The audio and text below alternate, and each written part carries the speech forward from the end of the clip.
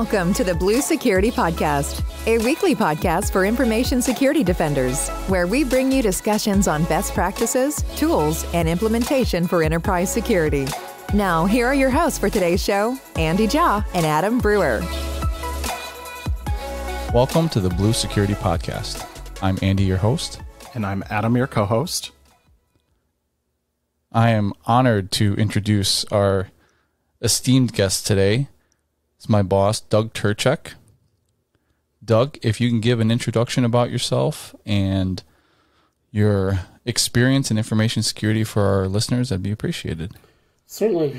Thanks for the opportunity to join you. The podcast really makes me think about uncommon facets of common topics, and you guys do a great job. So it's a pleasure to join you. It's reminds me of the things that we should be doing. So often it creates more work for me, but in a good way. So thank you. I've been in healthcare, or in IT specifically, for over 25 years. Started in desktop support and have kind of worked my way up. Well, primarily healthcare, although I spent about 5 years in working for a startup in audio and video here in Madison, Sonic Foundry. The last 7.5 years, I've been at Exact Sciences, where I had the pleasure of being the first IT person at Exact, which was a great opportunity to start IT from the ground up. A lot of consultants running around, and they brought me in to kind of help herd the cats, so to speak. And consultants were doing what consultants do really well, which was try and grab more of the business and step on each other's toes. So it was just a great opportunity, a growing company. It was easy to get behind the mission of eradicating cancer, and to join some incredibly bright, enthusiastic, dedicated people on that mission. So, it's all about, started with infrastructure, but security has been part of what I've done since day one. As people climb up the career ladder, and this is kind of why we brought you on the show, is to get a security leader's aspect and point of view on all the things that we talk about, because a lot of what me and Adam talk about are the practitioner's view and implementing the tools and doing some influencing from our aspect and our point of view. But from your point of view, being one of the senior leaders in IT at the company and in information security, you have a much different focus on a daily basis. Things that I don't have experience in, or just a basis of what that takes. So as you move up the ladder, when I think of it, I think of managing people and managing budgets. And so just kind of starting off with budgets, because that's something that I've never had to manage personally. A lot of people have companies where they have a healthy security information or IT budget, and some companies are strapped for cash when it comes to IT. They're on a shoestring budget. I'm sure you've been at companies with both ends of the spectrum. So when it comes to a budget and you have to budget for IT tools or security tools, how do you convince the CEO or the CFO that a new system or product is really going to be beneficial and is going to be worth an investment? Well, I think the most important part is to tailor your message to the recipient. The CEO wants to know, is it going to help maintain the nimbleness and the growth of his organization? Are we going to avoid being one of those organizations that show up in on the newspaper or social media in the morning because they've had a breach and everything grinds to a halt? How can we enable that continued growth and success? If it's the CFO, they do have constrained dollars, even if the business is doing well. They want to spend that money wisely. So looking at the investments that we want to make, convincing them or demonstrating to them that there is value in that investment. Here's what you're going to get out of it if you allow us, if you support us in this investment. Sometimes it's just reducing risk. spending tens, hundreds of thousands of dollars on something like anti-phishing awareness and training programs. We can demonstrate that, fish-prone clicking goes from 18 to 20% down to less than 3% through that awareness and training. And then, relating that to reducing the risk of our ransomware in our environment because people are not clicking on links that they shouldn't. So that has a direct impact on the risk that they're seeing and, the value for the dollars that they're investing in information security. Sometimes when you submit your wish list at the end of the year and you have this budget, you ask for all the things that you want for next year, and then they cut things off of the budget, right? That there's the first cuts and then second cuts, and people have to make sacrifices along the way. How do you deal with that if you have planned products that you want to buy or projects that you have planned for that require investments and they get cut from the budget? How do you prioritize that? I always start with the risk evaluation and what is the impact on the business. If we've got constrained dollars, we need to continue to focus those dollars on the most valuable assets, whether it's, corporate information, patient information, secret sauce of the things that we're doing. Making sure that we're protecting those things first. And, as you both know, sometimes that doesn't take a lot of dollars, good backups and, and process and procedures. But, probably the most valuable asset is, our people on our team to make sure that we're working with the different business units and they're maintaining good security practices and such. But, there's a lot of different ways that we can implement good security activities. That doesn't always mean the most expensive tool. So maybe good is good enough for now. It's better than not enough, or not doing anything. But recognizing that we'll come back to that when we do have the budget to spend on, on the ideal set of tools and technologies. I think that's something that all of us can take away is that we always strive to be unbreachable, but, sometimes good is good enough. We don't need to have the best in at that time. Yeah, it's hard to separate, the things that we have to do from the things we want or should do because we know what we're capable of. We know what we can do and what we should do, what I want to do. But sometimes, budgets, priorities, timing, other things, sometimes we have to settle for something slightly less for now. That doesn't mean I ignore it and forget about it. I still want that thing. I'm going to come back for it. It stays on my list, but I recognize that maybe now is not the right time.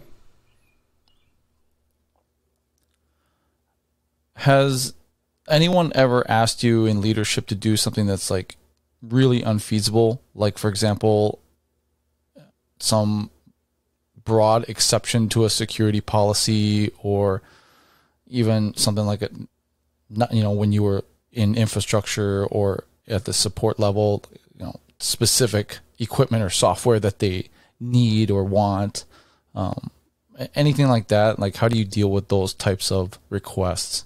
Yeah, certainly. It's hard to be in IT and not come across those requests. And everybody wants to be a full admin on their computers because they're too busy to collaborate with IT on, installing software or securing their devices. I've had executives come to me because they have an intern on their team that's supposed to be working on lab equipment, but also has some coding skills because they've taken some classes on the internet, and now they want to download a open source code library of some kind that can link to our medical records and update databases. And it's like, whoa. But from their perspective, they're not thinking about security. They're thinking about what it can do for their business and efficiency. And so we have to have a discussion. When I worked for a hospital system, I had a doctor tell me that, the passwords that we were requiring on screensavers when it locked or when it timed out was endangering patients' lives in an exam room because it delayed their ability to meet with their patients. So these are, general practice physicians, not emergency room. So again, we explained why we're doing this, why it's good for the business. When the physician walks out of that room and leaves the patient with an unsecured computer, it's somebody that just happens to have some computer skills. That's a big risk to the organization and to the other patients. So, we have those conversations, and typically people are reasonable when they think about it from a different perspective. Rarely do I have to, say no. Often we can say, not that way, not what you requested, but there is a way that we can do this that maintains security, but, it can be done, and we can still meet your needs. It's amazing the power of a no, but kind of statement, where as opposed to just a flat blanket no, you're saying maybe not that way, but let's think of another way where we can enable you to accomplish what you want to do, to be productive, and we can also be secure at the same time. Yeah, and I've learned that it's a huge advantage if you don't even start with the no. And say, okay, I understand what you're asking for, but here's how we could do that. Mm-hmm. And because once you say no, their eyes glaze over and they see a wall. And so you're already picking that apart. So again, sometimes it's just recognition that security is not meant to be inconvenient. It can be, but it's there for a reason, and it's in their best interest. Mm-hmm. I think that's such a valuable point that you made right there, Doug, is that you don't start with no. That simple phrase of, I understand what you're saying and I see what you need to do, but, here's how we accomplish that. So that's great. So, again, as you climb that corporate ladder, one of the things that I fear, if I ever get into management, is that I'm starting to manage people more and I get less hands on keyboard. I get less time to do the fun stuff, the technical stuff. Is that something that you found as you move up the ladder? And do you miss kind of being that hands-on technical guru? Yeah, certainly some days when I've spent my days, in meetings and doing contract reviews and security questionnaires for healthcare partners and such, is like, I just want to look at the list of vulnerabilities and tackle something that maybe I can affect change. I just, I see other people on our team being able to investigate some anomalous behavior on the network. I'd love to be able to do that more, but I have the advantage of, much to the chagrin of our team, I get on the console from time to time because I did have technical skills at one time, and I still like to stay close to it. But I think that makes me a more effective decision maker on behalf of our team. If I understand what we're talking about, I can recognize how those systems interact. I maintain some level of technical skills. But as I think about this, it's really I truly get joy out of helping really bright people have the chance to develop and shine. I'm really proud of the people that I've worked with early in my career that now are leaders themselves. One guy that I still stay in touch with on a regular basis was a university student here in town and an intern, and oddly enough always showed up on free pizza Fridays. And now he's the VP of Global PlayStation IT at Sony. Not that I made him a leader. He was going to be a leader, super bright, great people person. He had the skills. But I like to think that, I was able to help clear his path so he could realize his own potential. It's setting them up to succeed and making sure that we're not discouraging them from, a long and career that they appreciate and value.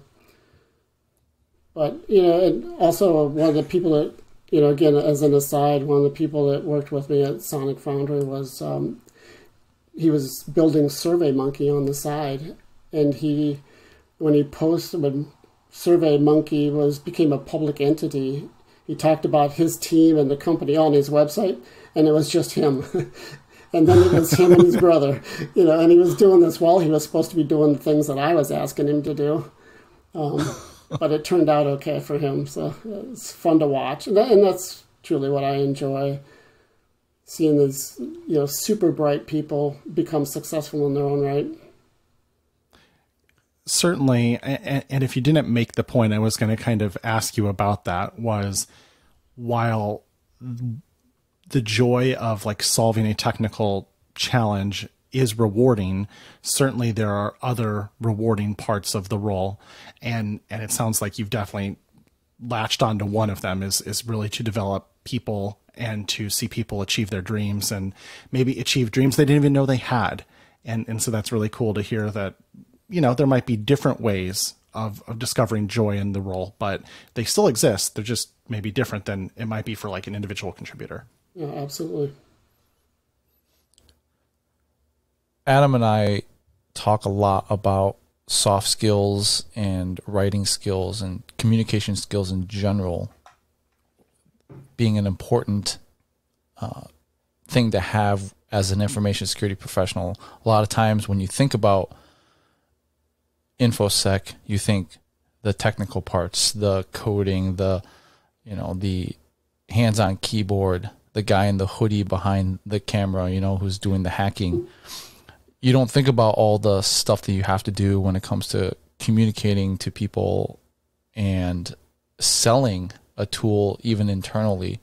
So I'm curious if you found any good techniques to communicate what you want as an information security leader to peers of yours who are non-technical, the business partners. How do you convince them that something that you want to do or you want to implement that may affect them and kind of get them to go along with the program?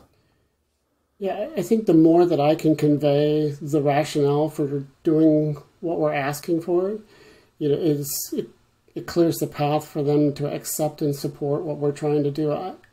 We shouldn't be doing things if we can't justify it, if we can't explain, here's the business value, whether it's risk mitigation or implementing just a single sign-on so that their employees have a better experience logging into the applications, and we're reducing reliance on complex passwords. So there's a rationale for what we are attempting to execute, and the more they know about that background, the easier it is for them to become supportive. They also have projects and things that they're coming to me and want my support, and so it's a collaboration.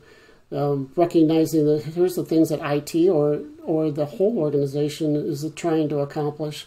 So there's some give and take, but if we build up that the investment in relationships, then we can tap into that sometimes when we have to implement something that is going to negatively impact their team temporarily or a project that we're working on temporarily.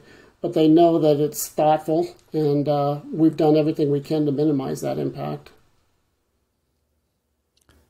My dad's been an engineer for my entire life, and he never went into management. He just loves hands-on keyboard.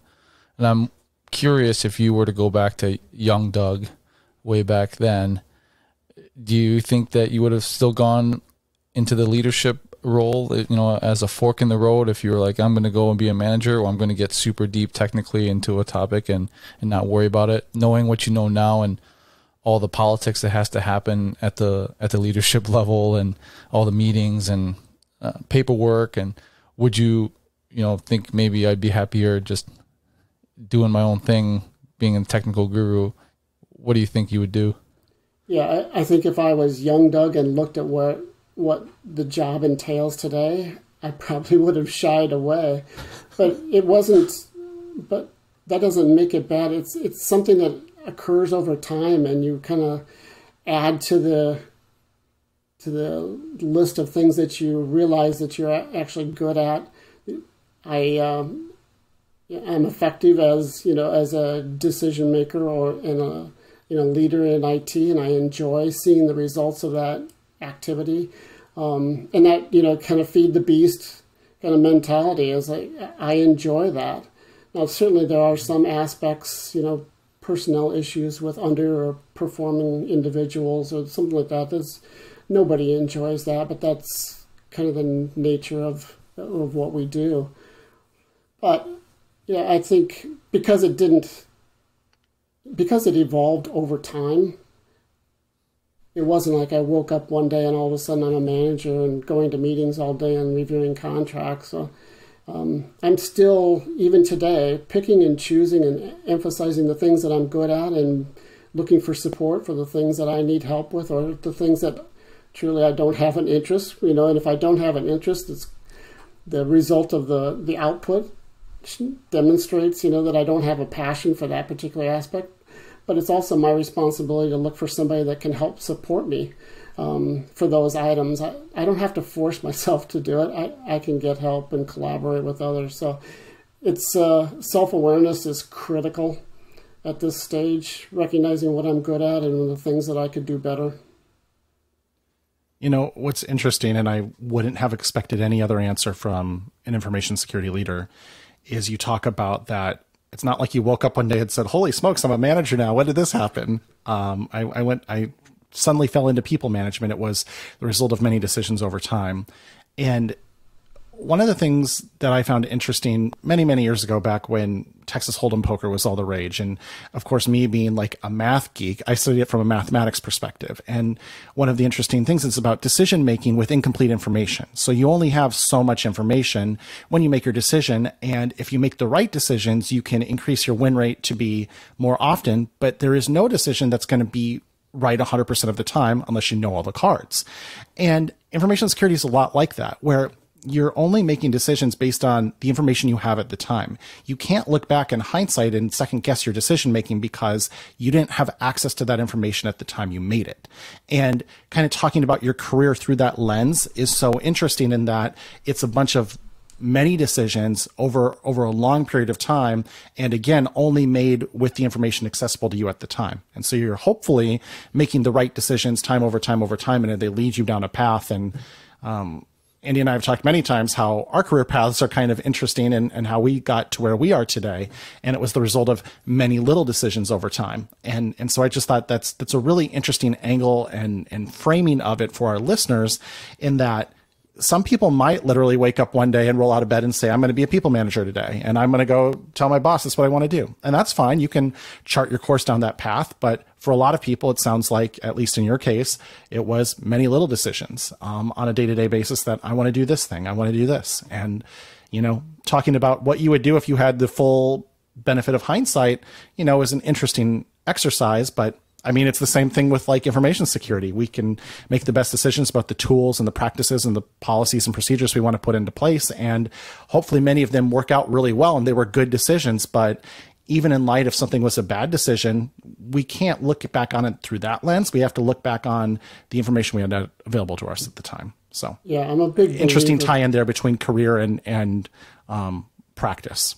Yeah, absolutely. I'm a big believer in not looking back and second guessing those decisions. As you said, we made a good decision based on the information we had at that time. Now I'll look back far enough to see, look for opportunities to avoid that same mistake in the future. I want to learn from those opportunities, but not necessarily because I was right or wrong. But because if I'm presented with that same information in the future, I've got new data that I can include in the evaluation. Right. And from a manager's perspective, I've had a lot of colleagues and friends who thought they wanted to be a manager. They were technicians and engineers, and they started having people reporting to them, and they were miserable because people are unpredictable. A system, I can configure it, and I have an expectation of how it's going to behave. But a system doesn't come in, at the height of multiple projects and short timelines and announce that they're pregnant. So also you have to be able to think on your feet and adjust and adapt and it's unpredictable. Every human being has their own struggles, and as managers, I don't know what every individual is feeling and experience on that given day. So I have to be adaptable. And recognize their strengths and weaknesses and how I can support them and, things that I can do to help them, which will then come back to help us. But that's, being an effective manager. If that made me uncomfortable, then I wouldn't be a good manager. One more point adding on to what you just talked about that you triggered in my head was that you talked about how technology tends to be very binary. I mean, no kidding, right? That's the foundation of it, in that if you do this thing this way, it will generate this result. And not only are people unpredictable, but hey, anybody who's a parent of young children has learned this as well, that you can go through the process the right way for bedtime, and you will get this result one night and this result the next night and this result the third night. And it's enough to drive you crazy. And for some of us, technology is our retreat because it makes sense. It's predictable and the behavior is consistent. And you make a great point that for people and technologists who love that aspect of the job, you are going 180 degrees away from that with the unpredictability of people and emotions and working relationships and everything else. And that can be fun, but it's a different skill to manage and to understand and to develop.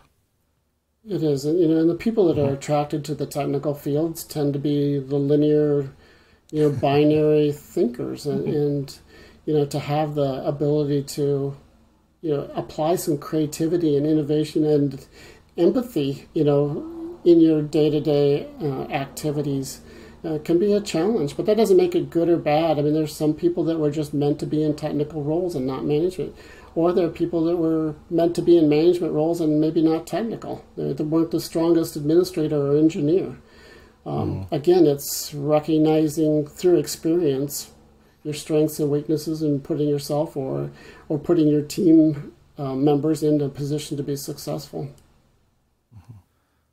One of the things that I think about that I think you did when I started out at the company was I made a bunch of mistakes and maybe, deployed something or turned on a policy that broke something and impacted the business.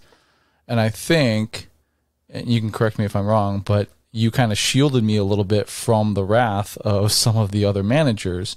And, I think a good manager kind of, it wasn't that you didn't talk to me about it later on, but I think that good managers will take the brunt of that. I'm not sure what was all said, but I assume that you kind of maybe said that it was our fault or, maybe explained it in a certain way, but you took the brunt of that and then it didn't roll downhill from there.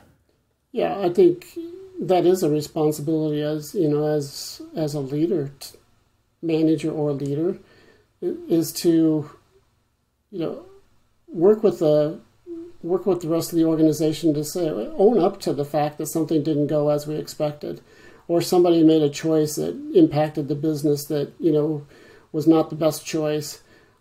But the working with, my direct reports is between me and the direct report. Here's the opportunity. Here's how we will do this differently next time. Do you recognize that things could have been better, and so that we don't repeat that? Truly, I like to hire people who are committed, and we're going to make mistakes. That doesn't make you a bad person or bad employee. It means that you're learning and that next time we'll do it better. Now, if you keep making the same mistakes over and over again, that's a different conversation. But that's not a conversation for 15 angry people to have with you. That's something that we work out. And I want them, my colleagues, the other managers, to know that I've got this. And I respect them enough to know that they've got it when somebody on their team is challenged. And, I'll let them know when somebody on their team, impacts us in a negative way. But I know that I expect that they'll take care of it. So it's, again, it's making sure that we're treating each other as humans and continuing to learn. And it doesn't make us bad people when we make mistakes. I mean, that's the epitome of a growth mindset, is having a place where you can make mistakes. And as long as you're learning from them and adapting from them, that can be a powerful learning tool. Having the fear of never making a mistake inhibits creative thinking, inhibits new ideas and new ways to go about your business. So having an environment where, not that failure is encouraged necessarily, especially in InfoSec, because failure is bad, but at least where we can recognize mistakes and find ways to do better and grow from them, and not an environment where we're absolutely fearful of any mistake is going to be better for people to learn and get better and honestly secure the business and enable it better too. Absolutely. And I think, keeping it in perspective, one of the critiques that I get is that people feel like I don't have a sense of urgency. They're interpreting my calm demeanor as if I don't care, I don't feel like it's an urgent issue. And that's not the case. It's, I am focused on, resolving the issue that's at hand, taking care of getting the business back and running and doing whatever we need to be doing. And then after the fact that we're analyzing it and understanding what could have been better, what we can do differently, it's absolutely urgent. I don't want to be the speed bump for the business, so I have a sense of urgency, but that is not the same as running through the hall with my hair on fire. Leaders don't want to see me panicking. They want to know that I understand this is not good, and we're taking care of it. So it's, especially for people who tend to wear their emotions on their sleeves, they have trouble understanding calm and cool. But what I need to do is, and I've had this conversation, is look at the results. People are less effective when they're feeling stress, and if I'm showing stress, they're feeling my stress too. So it just makes us less effective at resolving the issue. So information security in general is a very stressful career field for a lot of people. And I think at an enterprise, sometimes it can be very underappreciated. A lot of people, even when you try to come across with empathy or try not to impact the business, inherently a lot of the things we do are impactful and can cause stress in users and employees' lives and how they go around their business. And so it can be very thankless. And so I guess as a people manager in information security, as an information security leader, how do you keep your team motivated and focused even though they may be feeling underappreciated or burned out? Well, what we do, I think, is a team sport, and so it's critical that they understand, the pressures that we're under, but feeling like that we're all working in the same direction, rowing in the same direction, and that we've got each other's backs, and you're not in this alone. And that's really when you're going to struggle.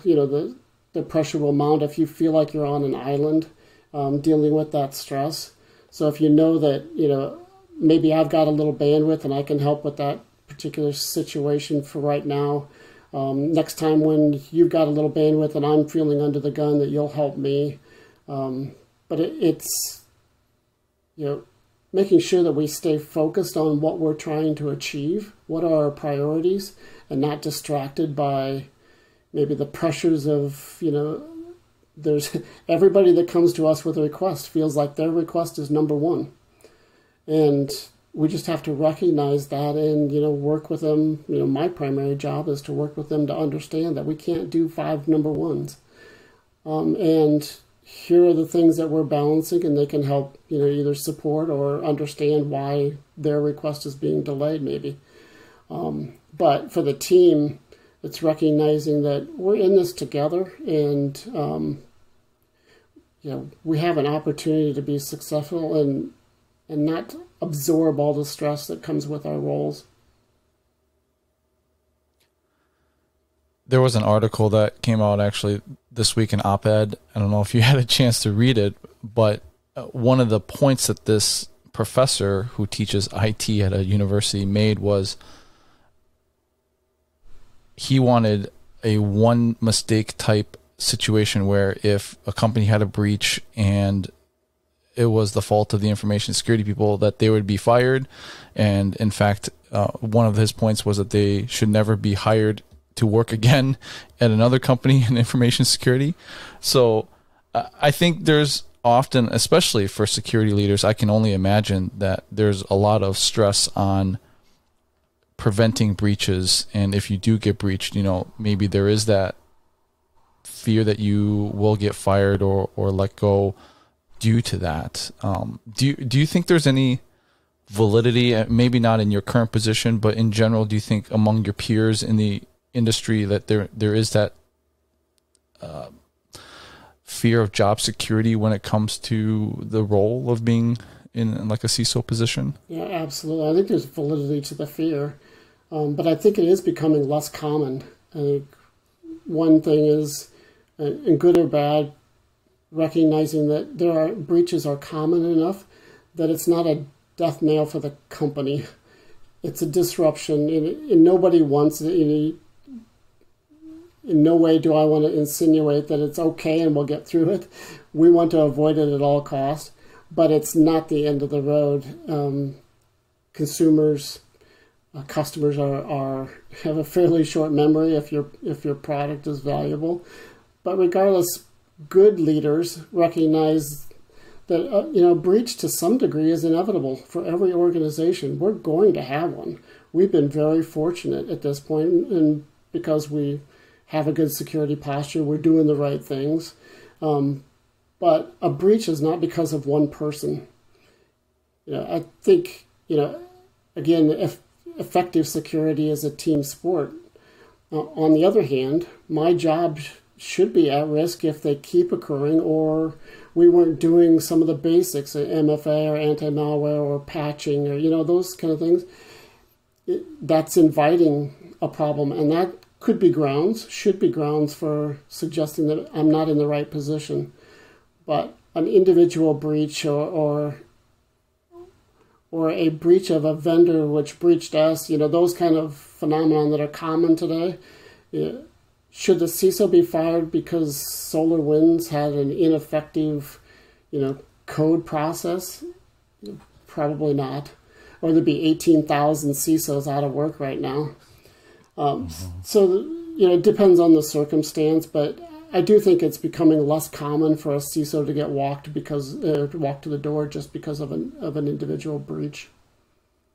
One thing I think of as well as concepts like defense in depth become more broadly practiced and deployed.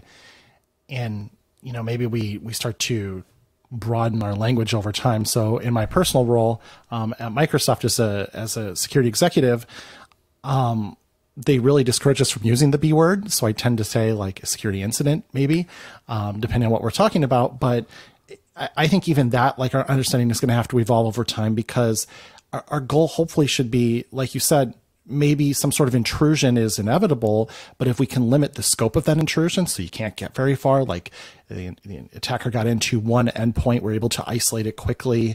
There was no lateral movement because Credential Guard was enabled on Windows 10, so they weren't able to pass the hash or do anything like that, and ultimately we wiped them out quick. Like, in theory, there was an intrusion, but they didn't get anything. They got one endpoint, and we keep all our data stored elsewhere, especially sensitive information, and so it wasn't, I don't want to say not a big deal, but that's very, very different than an incident where a lot of customer data was accessed and potentially exfiltrated. And so that's probably the next step over time. Is intrusions will be not entirely uncommon, but as companies get better at defense in depth strategies and are able to stop those attacks earlier in the kill chain, they'll be less impactful to the business because less sensitive information will be accessed or exfiltrated, and ultimately, even the requirement of disclosing of that security incident becomes smaller because very, very few people would have even been potentially impacted. So I think that's kind of an interesting thing to watch over time, as well as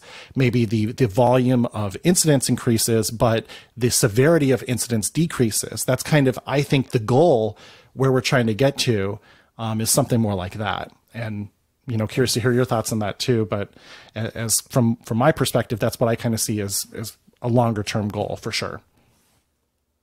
Yeah, absolutely. I think that has been our experience as well. As we recognize with the Exchange server incident that occurred a few weeks ago. We had on-premise servers that were impacted by that, but because of how they were isolated on the network and segmented, and the traffic was controlled and things, we didn't have to immediately panic. Certainly, we took it seriously and did our analysis and looked at all the fingerprints and followed the breadcrumbs and all those kind of things that we did immediately. Isolated it and took it down. All those activities that you should do, but we knew that the potential impact for that was controlled. The other thing that we do too is on a regular basis, when these events happen in the news, I send proactive articles to the leadership and say, here's what happened, here's what we know at this point, here are the things that we're doing as a reminder that to avoid being that company. We're segmenting the network. We're separating credentials, administrative or privileged access into separate sets of credentials. So if my normal email account is compromised, then my administrative credentials are still secured. So they're all the things that we're doing to mitigate that risk. Is just in bullet points, because much more than bullet points isn't going to get absorbed. But it's saying, we are taking this seriously, and if it does happen to us, it's not going to be take the whole company down. It's this business unit may be disrupted temporarily, or this process may be disrupted temporarily. But we can turn it around quickly because we've taken those proactive steps. Keep shrinking that blast radius. Get it smaller. Mm-hmm. So you mentioned that kind of breaches may be inevitable and it's not going to be the end of the company.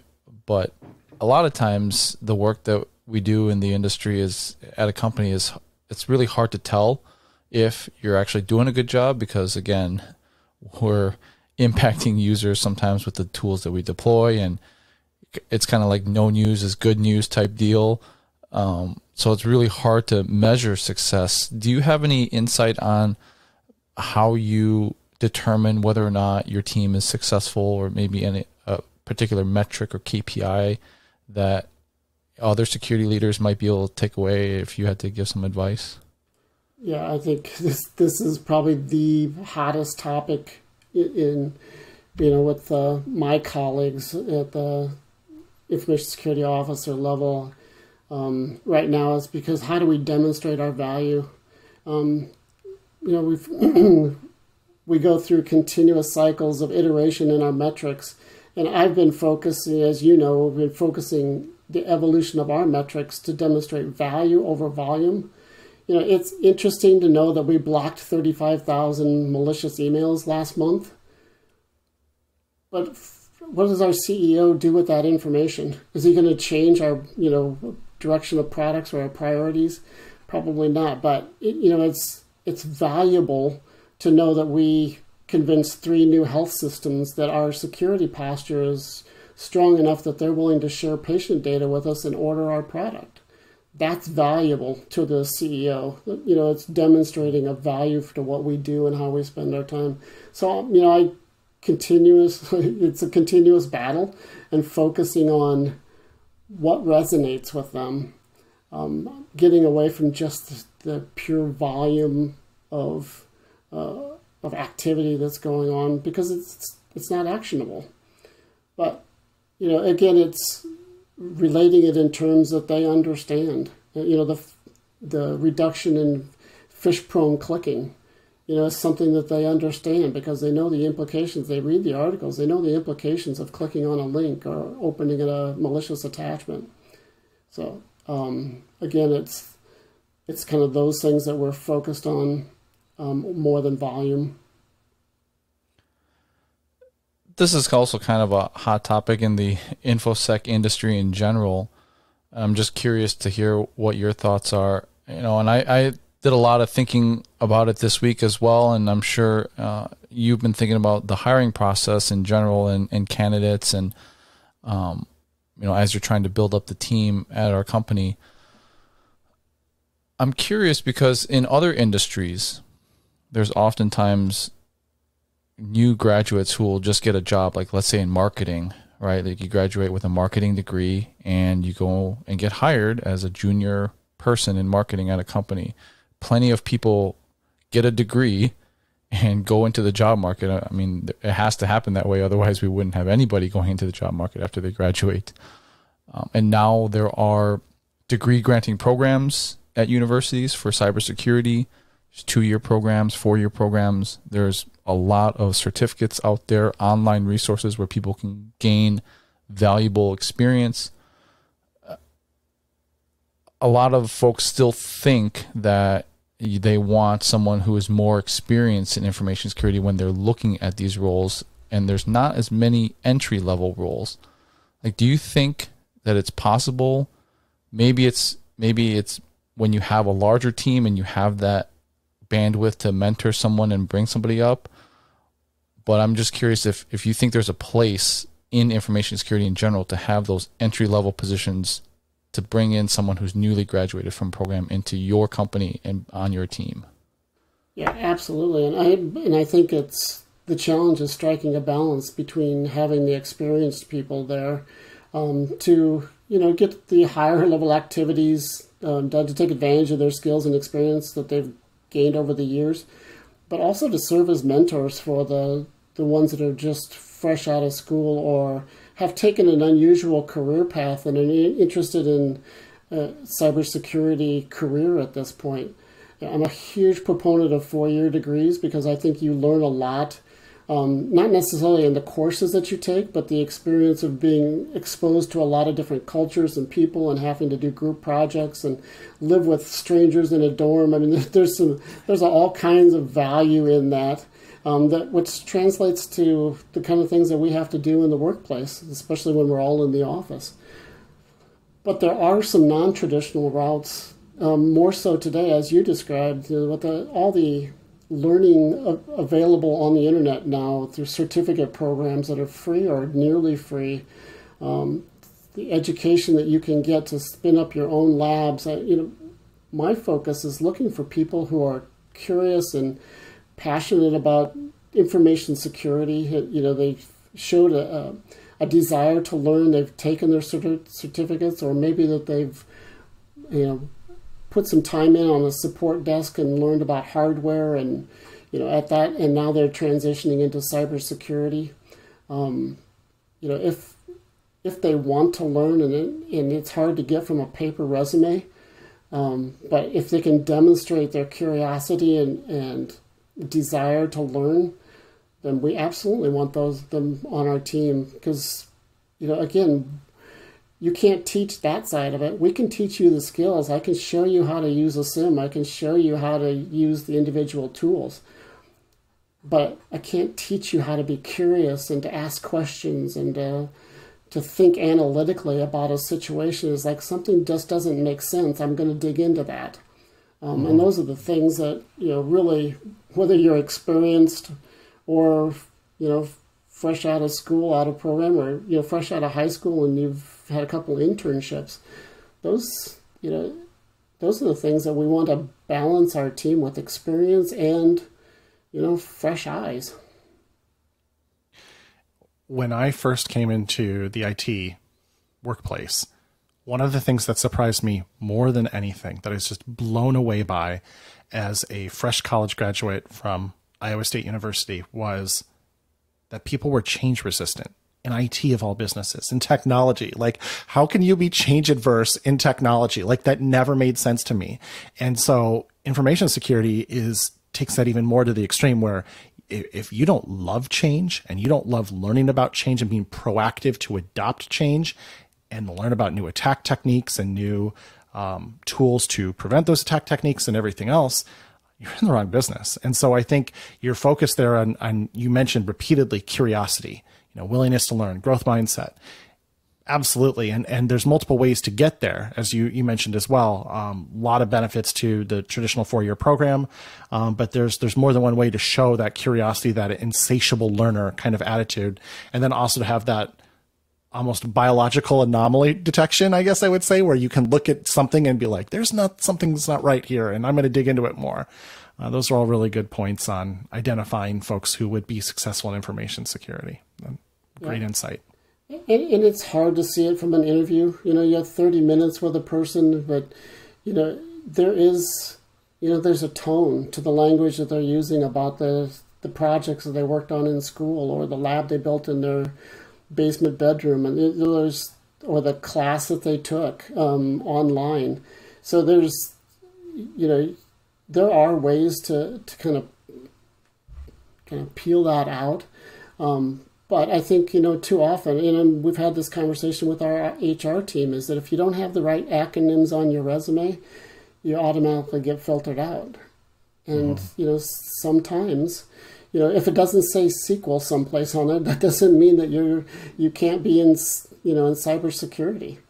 So again, it's also educating them on new ways to look at people, especially as we're focused on inclusion and diversity. They don't often don't have a traditional learning path, but they're incredibly bright, capable people that, just didn't have the traditional path that we're so accustomed to. But they would make great employees because they're hungry.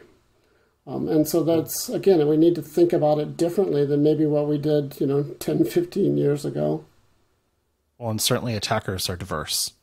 They come from all around the globe, from all different countries and backgrounds and religions and ethnicities. So if our defensive teams don't look like the attackers, then we're going to have blind spots. I mean, that's the other point too. Match our adversaries in that sense. Yeah. And I can speak personally from, coming out of college with a degree in geology. I went back and got my teaching certificate because I loved, teaching science and computer science. But while I was waiting for my first teaching job, I took a computer job because it was a great way. Computer classes were a great way to get out of math credits. When I went to the best school in Iowa, the University of Iowa. Oh, and there it is. But it is for me, it was the curiosity of how can I use these computers to help the business do what they're trying to do. They had no idea what the computers were capable of at that point. This is dating myself. It is early on.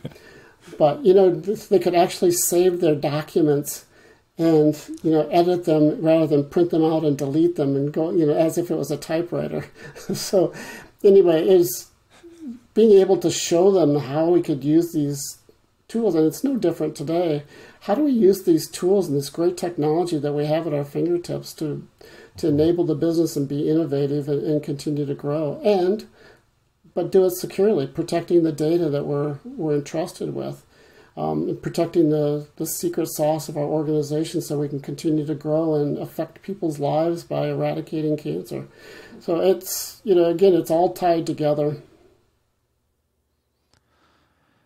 Well, Doug, I really, really appreciate you taking time out of your busy schedule to entertain us here and talk to us about what it's like to be a security leader. If our listeners have questions and maybe they might want to reach out to you, do you have a preferred method that you would want them to message you? Probably, that's a good question. We could talk about that. Sure. Yeah, we'll have something in the show notes if you guys want to reach out to Doug. Yeah, I would absolutely encourage it. I think, I learn from the interactions and the questions that I get. I'm not dodging good questions and stuff, more dodging, I'm the security guy, so I'm skeptical about who's got my information. So, making sure that it's, legitimate request, not trying to sell me something. But, again, it's, I love the conversations and I appreciate what you guys are doing, for security and through this podcast. So it's certainly a pleasure to participate. Well, thank you. That's our show for this week. Thanks for listening as always. Our contact information will be in the show notes if you have any questions or comments about the show. Thanks, and we'll talk to you guys next week. Thank you for listening to the Blue Security Podcast. Please check out the show notes, catch up on episodes you may have missed, and subscribe so you don't miss any future episodes. Find Andy on Twitter @AJaw0 and Adam @AJ Brewer. See you at our next episode.